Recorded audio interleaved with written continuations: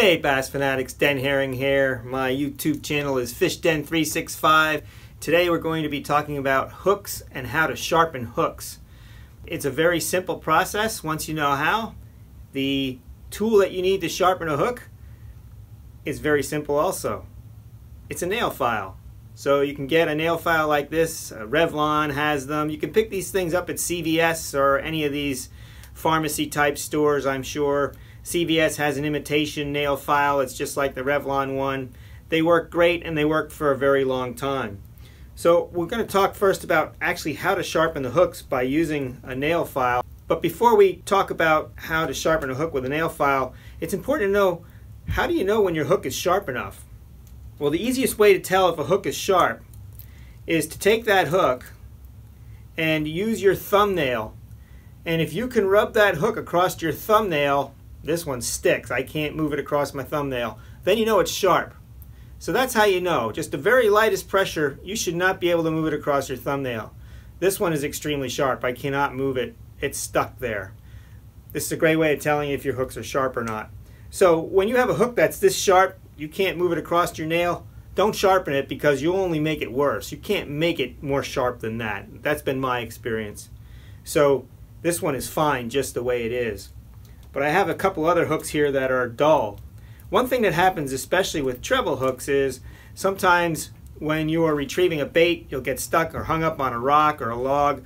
Usually it's rocks when this happens, and the very tip of that hook point, the very tip of it can bend inward or even bend outward. And when that happens, you're not going to hook any fish that way.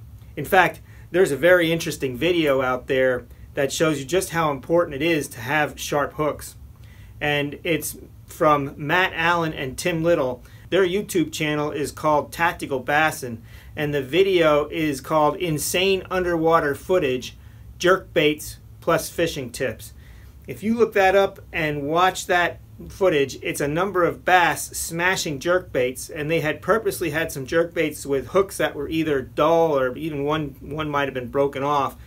These bass were slamming those jerk baits as hard as a fish could hit a lure, and they weren't getting hooked. And it's because those hooks were not sharp. So it's a great video, a great learning video for seeing how bass position and eat baits, especially jerk baits in that particular case. But it also points out the need to have very, very sharp hooks. So I have here a hook that is not nearly as sharp as this red one. I'm going to put the red one down. And you can see this just goes right across my thumbnail. It doesn't stick. So I'm going to take this nail file and I'm going to just kind of look at the point and see if I could actually see if it's bent or not. It's not, it's just dull. And all I'm going to do is, this is the most important thing, is when you sharpen a hook with a nail file, you go towards the point. Do not sharpen away from the point. Go toward it. You only need a few strokes this way. So a couple strokes on this side, I'll go to the front. I'll go to the other side. And I'll go to the back. So I'm trying to get around that hook point. Now let's see if it's any better. It's better, but not perfect. I'm going to go a few more strokes around this hook.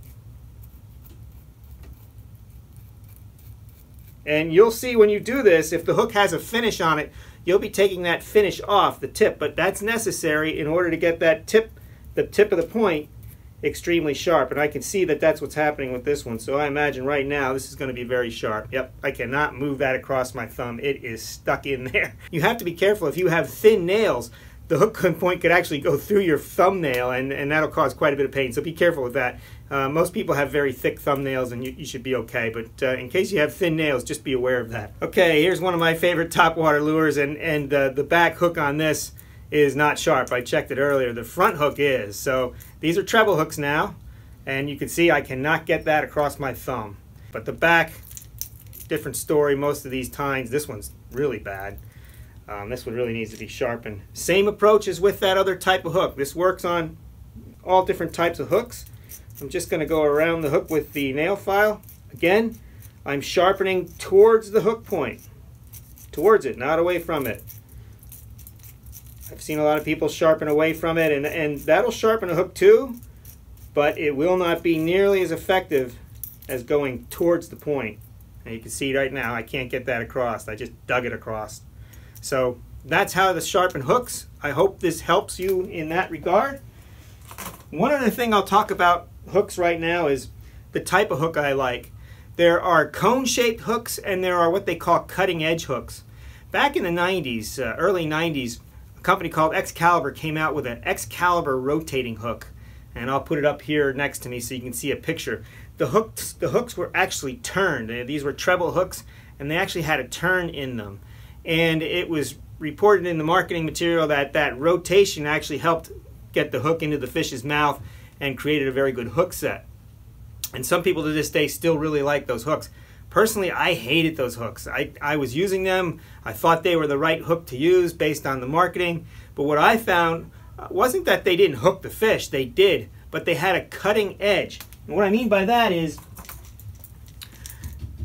on the inside edge of the hook, right here, it was like a knife edge. It wasn't a cone-shaped hook where it was just a needle point and a cone shape. It actually had a knife edge on the side of the hook where the barb is.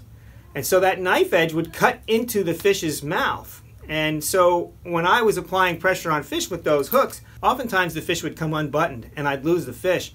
And it wasn't until later that I figured out it was because of those cutting edge hooks. So personally, for me, I like cone-shaped hooks. I don't like cutting edge hooks. Some people do like the cutting edge hooks. If you have success with them, don't change a thing. It means that you have a rod and reel set up in a particular way of fighting the fish where that works for you. For me, it did not. Cone-shaped hooks just make more sense to me personally because I just want that very tip to be sharp. Once that penetrates, I want the hook to fully penetrate and I don't want it to cut out of the fish's mouth. So that's why I like cone-shaped hooks. Whether it's a treble hook or an EWG wide gap hook for worms, I'm always looking for that cone shape. And this is the method for sharpening the hook. Now you can use this same file for sharpening cutting edge hook points too. The tip of the point you'll still be able to sharpen either type of hook, but I have found nothing more effective for sharpening hooks than a simple nail file. The other thing I'll say about the Excalibur hooks is the rotating hooks is they're no longer in production today. So somewhere along the way someone may have figured out that they were not the best hook. We'll never know, but I don't think they're in production anymore today.